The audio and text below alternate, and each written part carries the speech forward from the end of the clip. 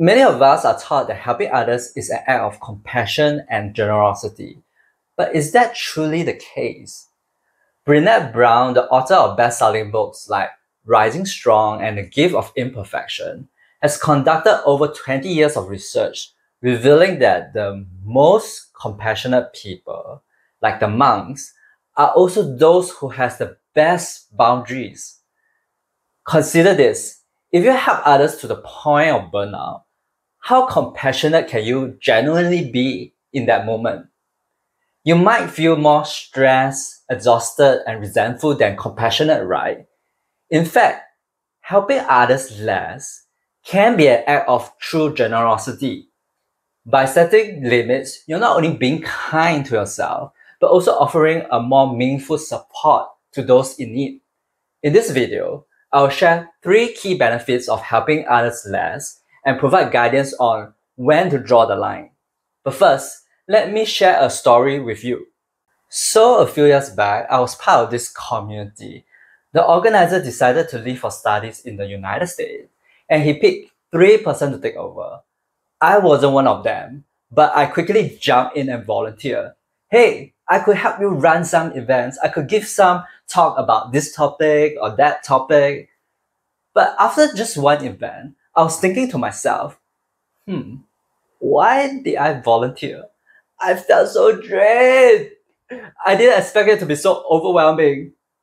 I never know when the participant will show up. Some of them were early, some of them were late. They arrive in the middle of my speech. They may interrupt you with questions while you're trying to speak. And I was always like, where am I again? Like, where was I? Like, there was so much work to be done. I had to plan the event, prepare the speech, guide the conversation, and handle any spontaneous situation that may occur. Long story short, it didn't go well. I was actually so stressed that I got sick and I didn't want to do it again. The reason I'm telling you all this is because we often overestimate what we can do to help others. When I was planning the event, my mind was racing with ideas like I could cover this topic or that one. There's so many things I can talk about. But the gap between our expectation and reality can be so huge. The first benefit of helping others less is that it allows you to mitigate your own cognitive bias of overestimating your own abilities. Psychology calls this phenomenon the Dunning-Kruger effect. All this means is we often don't know what we don't know, and we are unaware of our knowledge gaps. So we are not very good at assessing our own abilities. For instance, I initially thought that organizing events was straightforward, which led me to volunteer. However, once I began managing the events, I quickly realized that there was quite a bit of knowledge and skills to acquire, which became quite overwhelming for me. At that time, I wasn't even that great as a speaker, and to present a topic while managing the participant is a disaster. Helping others less allows you to take one step at a time so that you don't take on more than you can give. If you find yourself eager to assist others, take a moment and reflect. Do you truly possess the capability to help them? While having the intention to help them is great, it's essential to evaluate your own capacity and also your resources. Do you actually have the time and money to help them or not? Once someone tried to hire me because I was jobless, but his company was in huge debt. He couldn't afford another headcount, which left me with false hope and ultimately made the situation even worse. I know just like me, you may have countless ideas and methods to help others, but realistically, do you have the time and energy to execute them? We have to bear in mind that overpromising and under-delivering can be detrimental to both parties involved and also the relationship. People may start to trust you less in the future when you don't do what you promised to do. The second benefit is beneficial to both parties. Imagine teaching your child or your niece and nephew how to ride a bike, but you can't just hold on to their bike the whole time, right? Eventually, you have to let go. If you don't, they will never learn to cycle. They will be like using an exercise bike at home or in the gym. There's no real progress and no experience. When you help others too much, you're actually taking away their chance to learn and grow independently. If they don't fall, they won't figure out how to pick up themselves and find their balance in their ride and in their life. They'll end up relying on you to hold their bike. And that's not great for either of you. Not only do you risk making them dependent on you, but it can also be draining when they keep coming to you for help. And more importantly, you take away their fun of exploration. Making mistakes in life is part of the human experience. It's part of exploration and the fun of being a human. Sure, you might be better at doing something than someone else, but if you jump in to help them, it's like when your kid is building a sandcastle and you just push them aside and say, hey, let me do it for you. You end up taking away their chance to learn and have fun. The second benefit of helping others less is to empower others. When you step back, you are letting them tackle their own problems and learn to figure things out on their own. It encourages independence and instead of making them reliant on you. The more they learn to stand on their own, the less they will need your help and the less drained you will feel. On the flip side, if they lean on you too much, it can turn into a habit. This is especially bad when it comes to parenting. You really don't want your child to keep relying on you as they grow into adult. They may start to take you for granted. For example, when you do things that they can handle themselves, they won't appreciate it as much. That's because to them it's just a simple task that they think that it doesn't take much effort. And this can lead to laziness and a bit of entitlement.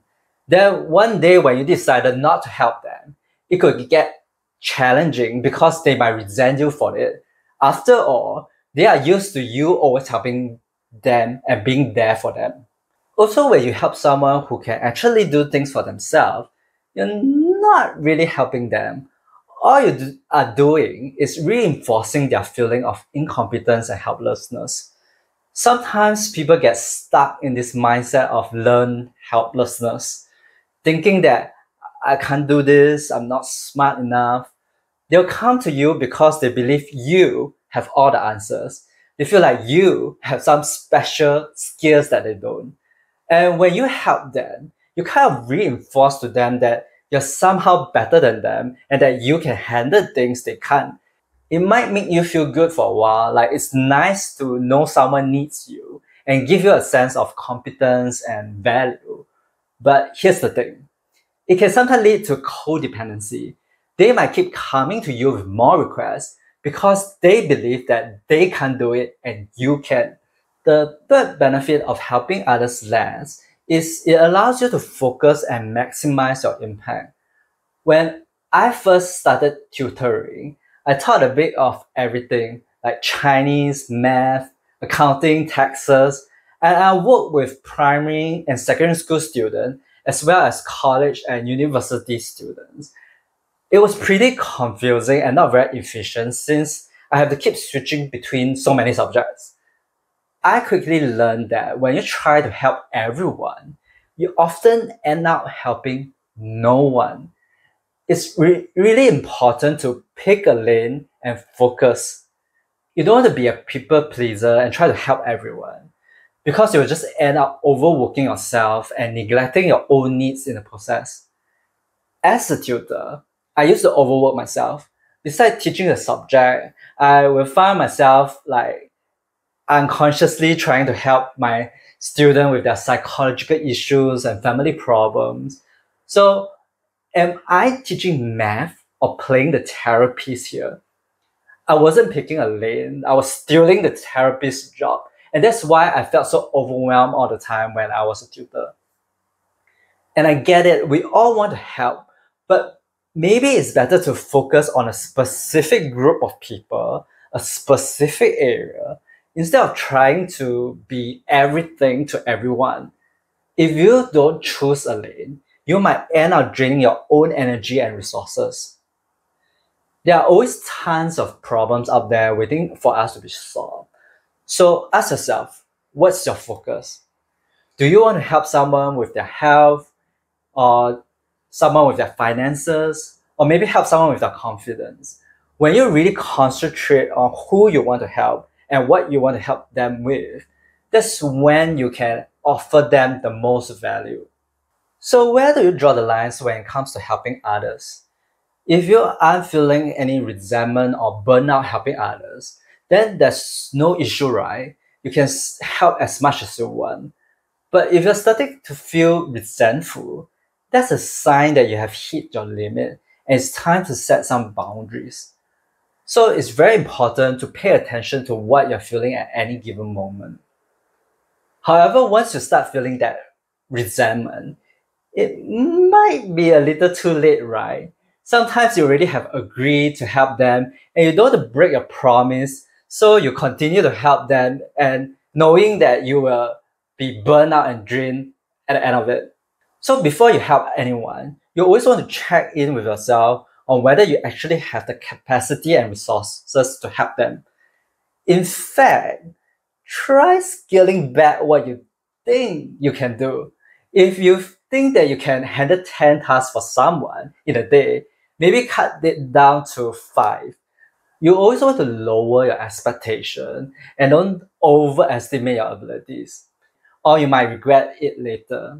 Next, you want to avoid doing things for others they can handle on their own.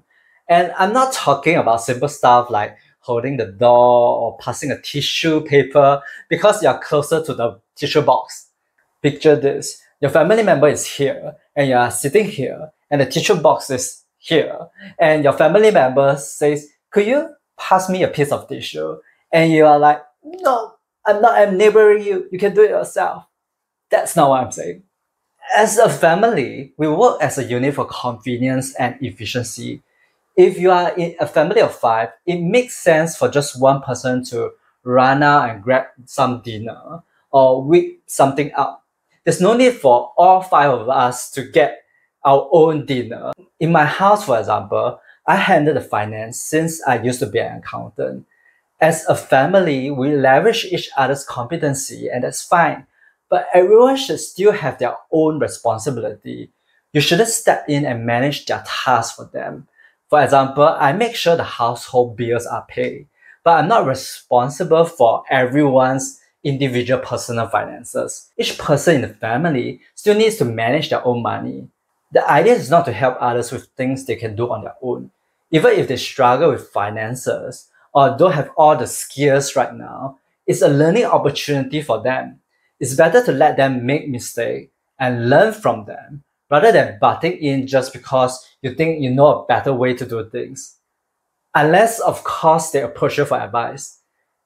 You also want to pick the lane and stick with it.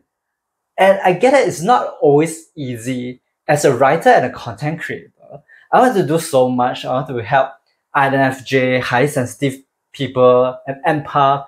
I want to dive into topics like spirituality, twin flames, MBTI, and psychology. Sometimes it feels like I want to be everywhere, right? But I really need to ground myself and find a unifying team.